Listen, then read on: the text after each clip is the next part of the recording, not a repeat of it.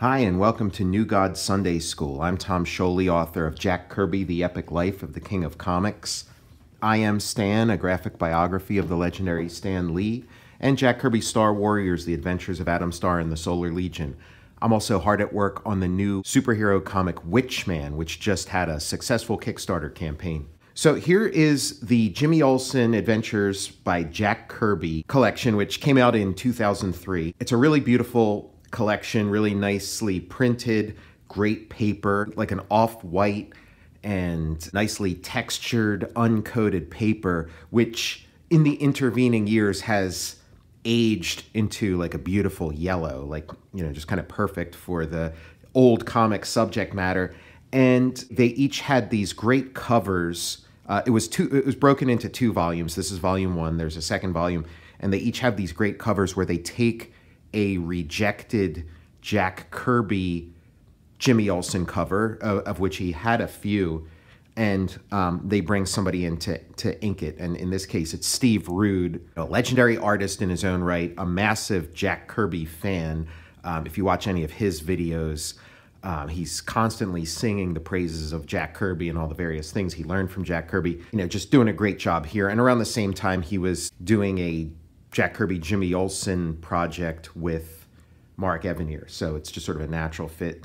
And, you know, just really nice too. Applying his own style to these Jack Kirby pencils, still walking a really nice line between being true to Jack Kirby's original pencil drawing and then, you know, infusing it with his own style. I'd say, again, particularly in the face. You see sort of Steve's hand mostly in the face, but it's unlike the corrected Jimmy Olsen faces, it's a Kirby face with a sheen as opposed to just like a completely alien face from, you know, an artist, you know, completely unrelated to whatever Jack Kirby was drawing underneath. When these collections came out, just really beautiful full-color Jimmy Olsen collections, but it was a bummer as a fan of, you know, this entire body of work of Jack Kirby's. It was a bummer that, you know, New Gods, Forever People, and Mr. Miracle got this kind of like black and white, gray-toned reprint treatment, and then Jimmy Olsen gets the full-color treatment. It seemed like a misstep, which I think the people involved have since, you know, expressed some regret over not going full-color with the Jack Kirby stuff. It was a weird time in the comic book industry. It was one of the sort of, you know, legendary down times, late 90s, early 2000s, which happened to be exactly the time that I started my comics career. So, you know, when they later did reprint New Gods and Mr. Miracle and Forever People in full color, instead of giving it these like this individual volume treatment that Jimmy Olsen got, it got this sort of mishmash Fourth World Omnibus, I think it was called, where they mixed everything together. And to add insult to injury, they mixed the Jimmy Olsen in there too. And to me, you know, at the time, it was kind of like, okay, we already got these, you know, beautiful Jimmy Olsen volumes. Why can't we have New Gods volume? Furthermore, since we already have the Jimmy Olsen, why are you watering this thing down by inserting Jimmy Olsen into it? But in any case, you know, the beautiful 2-volume set. And we're going to be talking about part 2 of the Don Rickles, Goody Rickles storyline. So this is from issue 141 of Superman's pal Jimmy Olsen. The previous issue that we covered was issue 139. The reason why we skipped issue 140 is that 140 was sort of like an anniversary greatest hits issue of reprints of pre-Kirby Jimmy Olsen stories. Welcome from Jimmy Olsen, his pal Superman, and a strange galaxy never before seen by man. That is, until Superman, in his guise as Clark Kent, has been hurled into the unknown, trapped in a bizarre spacecraft. This is a fix. Someone set a trap for Clark Kent and abducted Superman. I'm far from Earth. And as I mentioned in a previous episode, Jack Kirby, you know, has been experimenting with collage, you know, images taken from magazines and whatnot and pasted into these more sort of like photographic compositions, and never more so than in his Jimmy Olsen work. He's you know, fully invested in collage with Jimmy Olsen, and I think largely because Jimmy Olsen wasn't part of his larger plan for what he was doing at DC, he felt free to experiment and play around, and also, as mentioned in a previous episode, give Mark Evanier and Steve Sherman something to do also. They'd sometimes help out with, springboard story ideas for the Jimmy Olsen series. As a creative person, as a creative professional, you have these things that you take extremely seriously, and sometimes that can be a little bit of a detriment. You take something too seriously and a sort of stage fright sets in, and you get kind of a little bit stiff. But then the things that you don't take as seriously, you kind of have fun with them. You're not overly precious. You're not overly scrutinizing what you're doing. And in some instances, you can create your greatest work in those moments when you're not taking things overly seriously. Jimmy Olsen's not my favorite of Jack Kirby's body of work, but it is some people's, and it does have an energy and a bounce that does kind of set it apart. There is something to be said for that. And now we didn't just have the first page largely a collage, except for this little spacecraft that Clark Kent's flying around in. Now we follow that up with a double page collage splash. And again, it's not like it's a collage background with a Superman figure and multiple figures like you'd see in that one issue of Jimmy Olsen where everybody's sort of like hallucinating, having this like group hallucination. Here it's like pretty much pure collage, except for, this tiny, tiny element. So, we're heading into a new territory. Unable to control his capsule prison, Clark Kent gazes helplessly as he drifts past awesome wonders that stagger all imagination. This vessel is following a pre-designated course. My only hope of return is making contact with its builders. But the unknown says nothing. It glides by, a silent, shimmering animal, tense and waiting for the kill.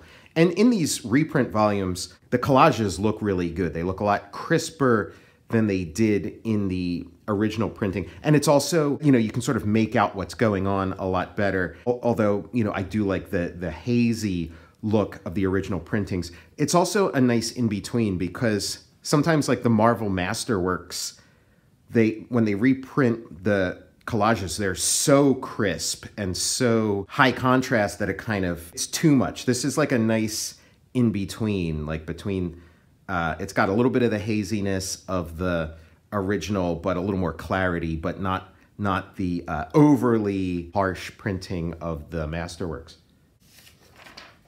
Now we finally get a close-up of Clark Kent gazing out the window of this strange new dimension he's found himself in. This contraption is drifting into a strange new system.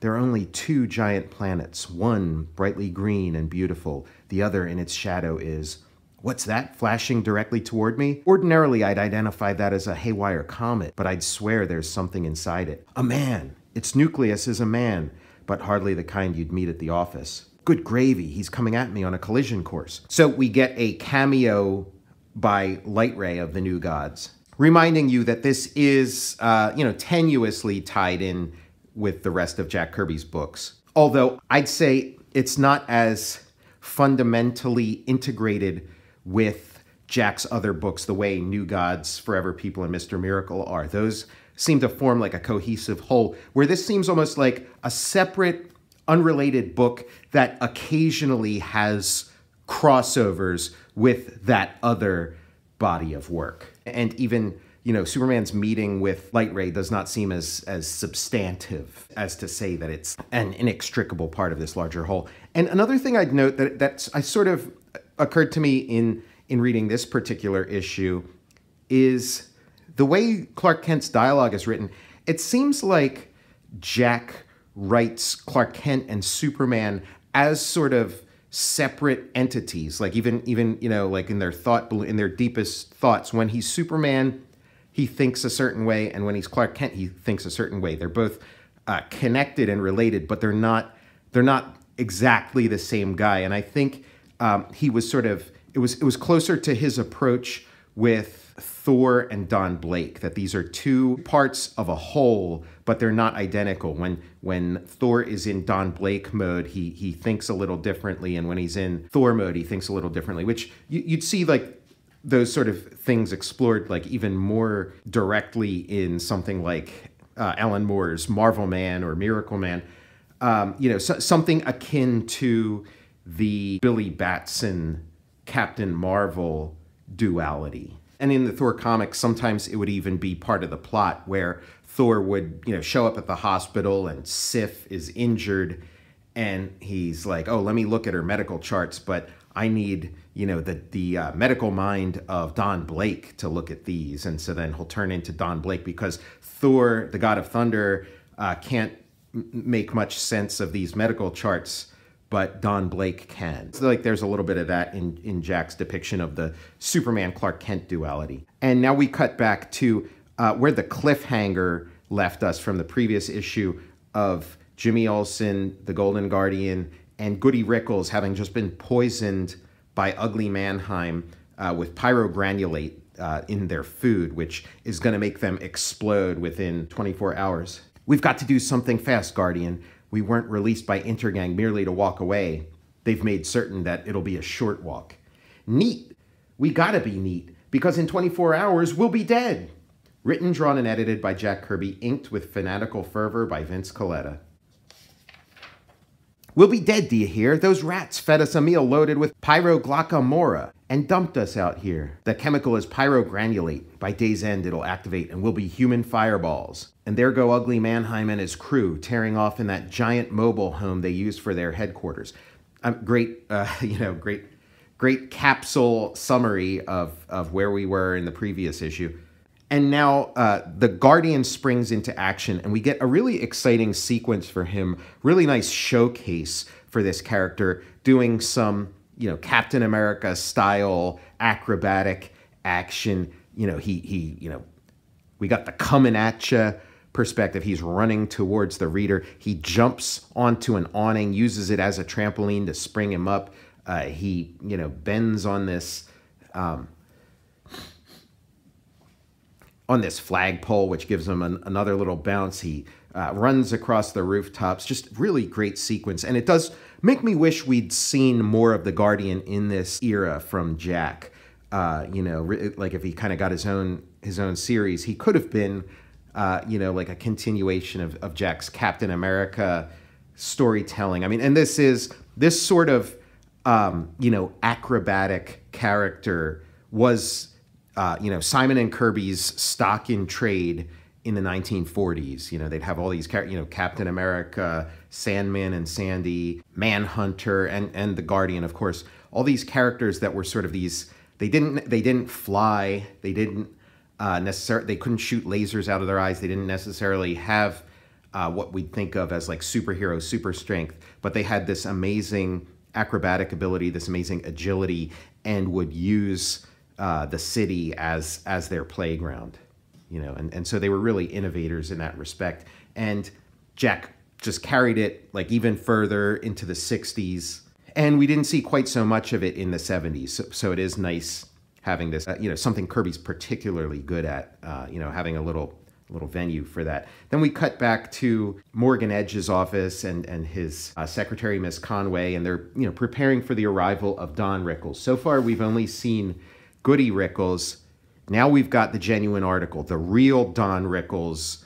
The whole point of this big crossover finally arrives. And as is usual when there's like a celebrity cameo in like a 1960s or 1970s sitcom, when they show up, everybody is like, it's like the Beatles have shown up. Everybody is like a screaming, drooling fan. Even though this is like a TV, this is Galaxy Broadcasting, they probably have celebrities rolling in all the time, but everybody is losing their shit over the arrival of Don Rickles. It's him! It's Don Rickles! Hi, Don! Here, Don! Gonna see the chief, Don? Relax, you cockamammies, you're liberated. The Nazis are gone. That's right, I just saw General Patton grab von Rundstedt. Sign this, Don. Write something weird and nasty. Oh, insult me, Don. Say anything, a sentence, a word.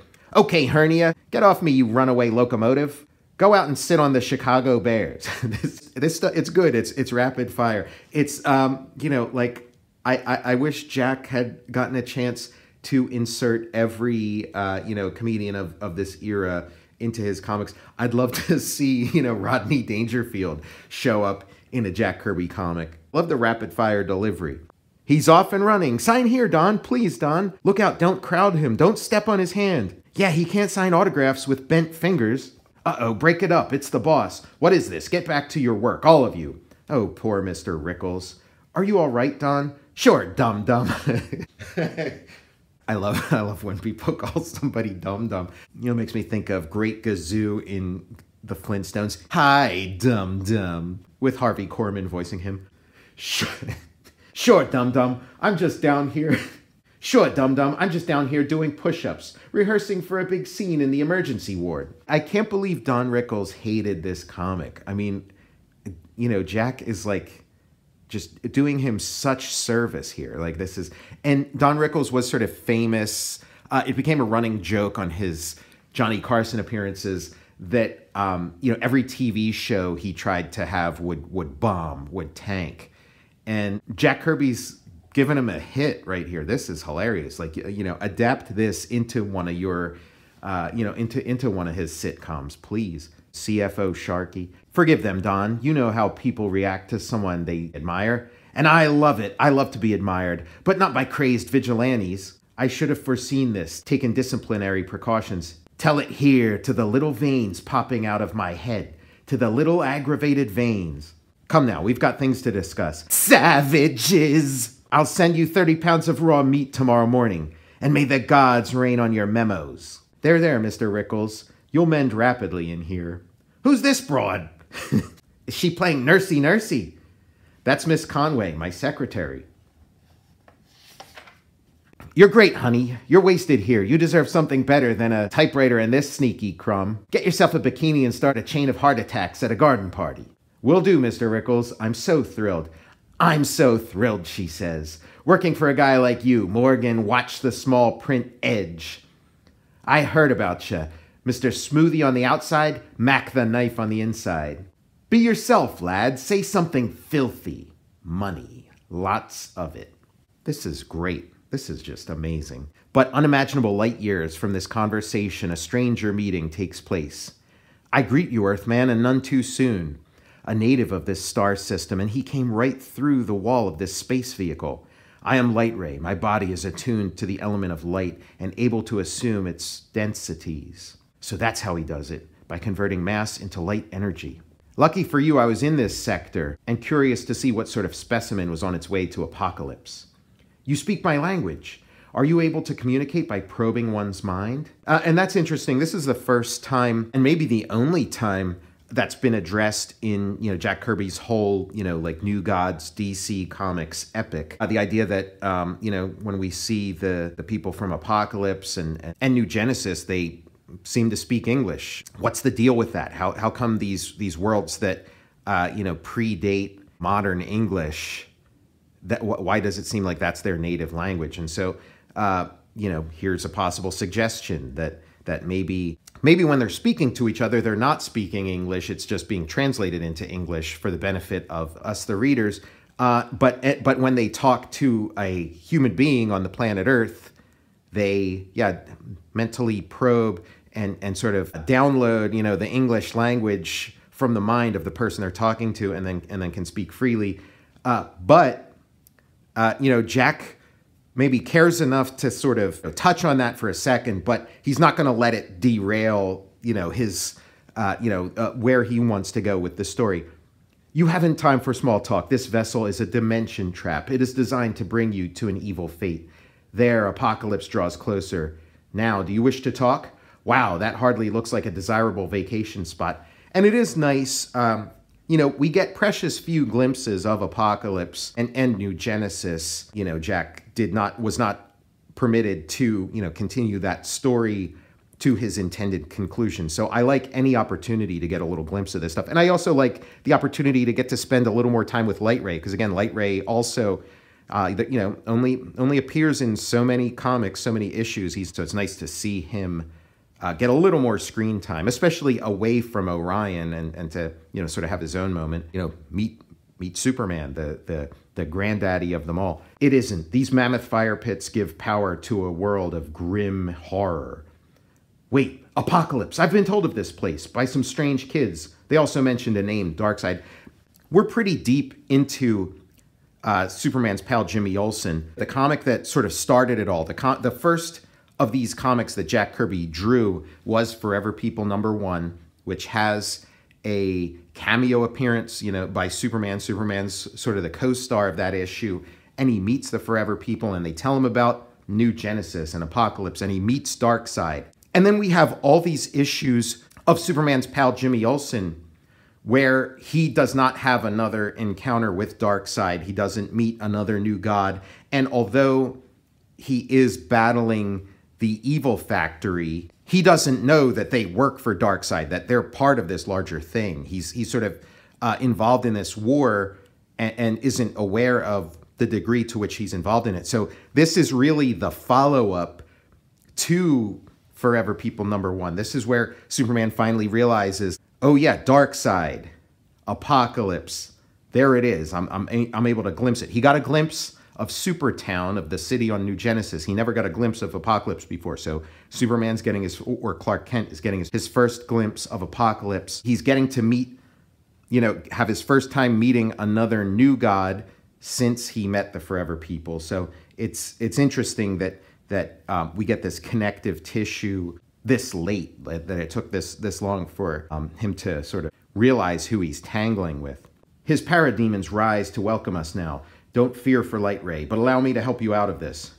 For reasons which make it imperative to return to Earth, I accept. I mean, this is so fun and so great. As a fan of both Superman and Jack Kirby's New Gods, and it is a damn motherfucking shame that, this little storyline doesn't continue to the point where, Clark Kent doffs his attire, turns into Superman, and goes toe-to-toe with some parademons under Jack Kirby's pencil. Like, how amazing would that be? There have been plenty of comics since then where Superman tangles with parademons, and there's been some TV cartoons and stuff, but never from Jack Kirby. There is an issue coming up of Jimmy Olsen where Superman fights some New Genesis, New Gods, which is, a really great standout issue.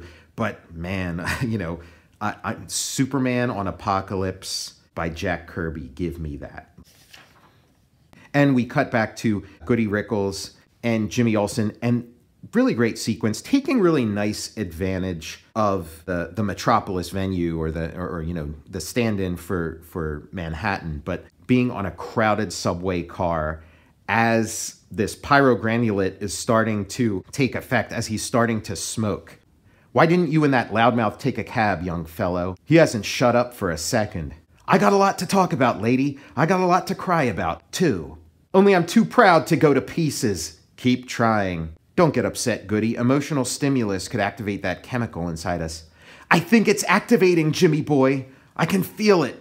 Hot and crazy like, goodbye, world. Goodbye, Jimmy. Goodbye, you old. Goodbye already, jerk. But before you go, schmo, jump into a telephone booth and get into a decent suit. Look out, Zelda. You're steaming me. You may yet leave this train with a split shopping bag. And you hockey puck. Can't you read signs? They say no smoking in this car, and I can smell you, man. Look who's talking. Great joke. There's no smoking as he's starting to smolder. And finally, issue 2 of this celebration of Don Rickles, we get hockey puck, his signature insult. Goody, your metabolism is reacting to the chemical. Your pores are emitting vapor.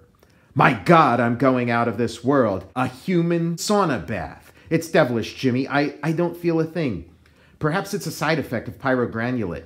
Perhaps we won't feel anything until the last moment when we go thermal. It looks like I'm going first, Jimmy. I ate more of that stuff than you did. Now let me get to my exit speech. 'Tis a far, far better thing I do. I can't believe this. I'm dying, but I'm getting laughs.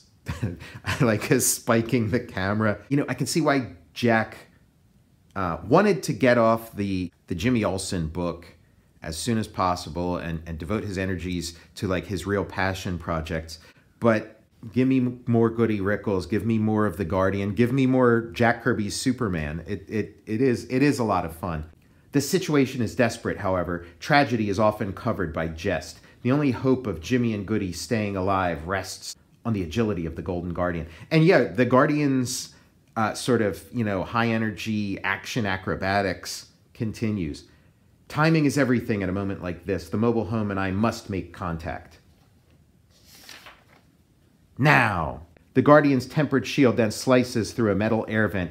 Here I come, ugly Mannheim, ready or not. Man, this whole sequence, these 2 pages are so great. I mean, and just like looking at the flow of the images, he jumps down, swings with his shield, hops in there. They're shooting at him. He's blocking with his shield. He's jumping away from everything. Big kick, his feet slamming into these guys, knocking them through the wall of the mobile home and out into the street.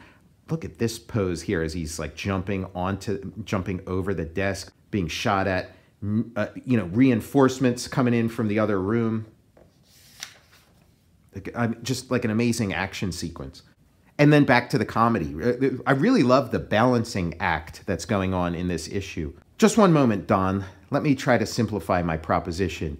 Yeah, do that, oh devious one. You can hide a platoon of assassins in a complex deal. That's become like one of the great quotable Jack Kirby lines that especially applies to his experiences in the comics business. I'm back, Mr. Edge, and now that I'm dying, I can find the nerve to finally tell you what I think of. I'm back, Mr. Edge, and now that I'm dying, I can find the nerve to really tell you what I think of. Oh no, no, no, no.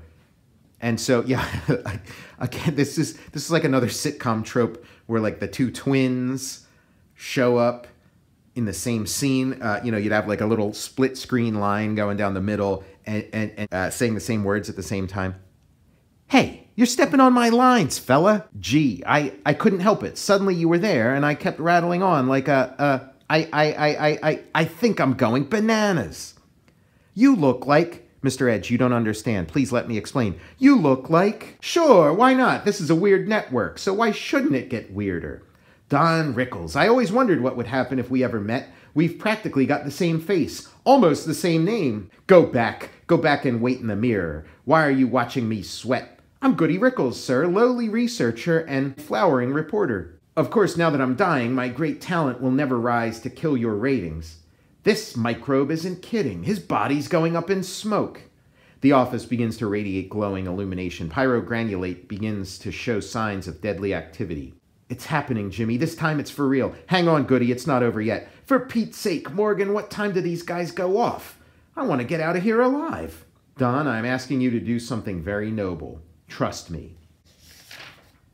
Just wait in this anteroom. Read some magazines. I assure you that your patience will be rewarded. Thank you. Save me, God. This is Idiot's Day, and I went out unarmed. And, it's getting worse. They're starting to radiate flames. It's a rare chemical. Jimmy knows its name. The network must find the antidote, sir, please. Of all the fool things to happen right here in my office. Ugly Mannheim has made a shambles of my scheme to rid myself of these dolts, and this is the result of his disobeying my orders to kill them quickly.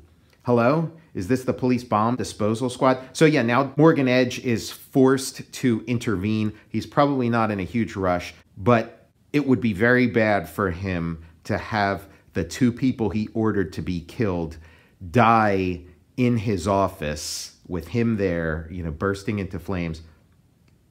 Oh, will you look at that? A super yo-yo with a shield busting in the window. Hi, guy, we're sharing the same straitjacket. And again, Golden Guardian is off in his own story, while all these other, plot lines are going on. And his is action-packed, bursting through there with, glass shattering everywhere, jumping into the fire of Olsen and Goody Rickles. The antidote acts quickly. The pyrogranulate has been neutralized. So he's why my plans went awry. Hey, this stuff isn't bad. It's not unlike cheap wine. So the Guardian got the antidote, which he took from Ugly Mannheim, to Jimmy and Goody Rickles just in the nick of time.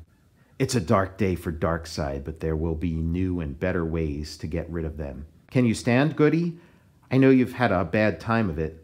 Oh, it was nothing. Just a cowardly attempt on my life. Easy, easy. Morgan, I know you're some kind of sadist, But can you tell me honestly if this cuckoo charade is over? I'm in great condition, muscles like rocks. But all of this has left me on the ropes. I'm on the ropes! Well, take a breather. Sit in a chair. Think about your mother's cooking. So yeah, Don's gonna, relax after all this excitement.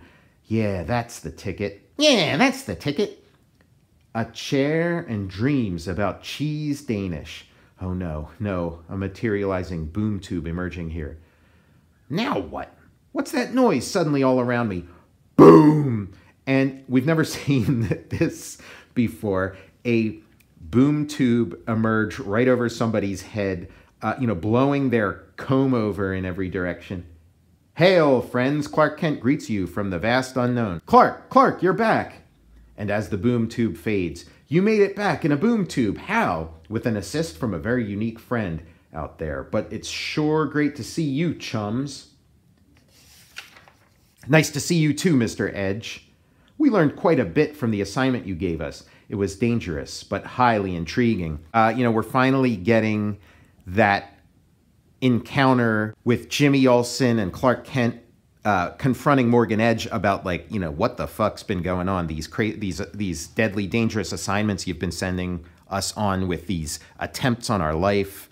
But again, there's just so much going on. They don't get quite the reckoning they were looking for. Fine, Kent, we'll discuss it later. Yeah, Morgan Edge is going to stall and stall and stall as long as he possibly can. Stay where you are. Touch nothing. Police bomb disposal unit. Where is he? Where is the human bomb? Sorry, officers, I called too soon. What? We did have an emergency here, but it was brought under control. That's a lie. I'm the bomb, and I'm primed to blow. Get me out of here. Stop me from killing. Tick, tick, tick, tick. Hear that? Grab me, but handle me with care. Hey, Mr. Rickles, could you still spare a second to sign an autograph? Tick, tick, tick, tick, tick. Hurry, hurry, or this building goes up. Poor guy. With your routine, this had to happen. So, yeah, just a real screwball comedy issue with enough, superheroic excitement, enough kind of, sci-fi thrills, a glimpse of apocalypse. This is great stuff. This is, just really strong. And now, friends, if you enjoyed this visit from Don Rickles, you'll cringe and cower and moan in fear when you meet the visitor in this next incredible adventure of Jimmy Olsen and Superman's. In the next issue, prepare to meet the man from Transylvania, one of my favorite storylines in this series coming up. And, just a real highlight. Superman and Jimmy Olsen get to, really shine in this next adventure. I'm Tom Scioli, author of Jack Kirby, The Epic Life of the King of Comics. I Am Stan, a graphic biography of the legendary Stan Lee, and Jack Kirby's Star Warriors, The Adventures of Adam Starr and the Solar Legion. I'm also the author of WITCHMAN, a new superhero comic, which recently had a successful Kickstarter campaign. I'll see you next time for New God Sunday School.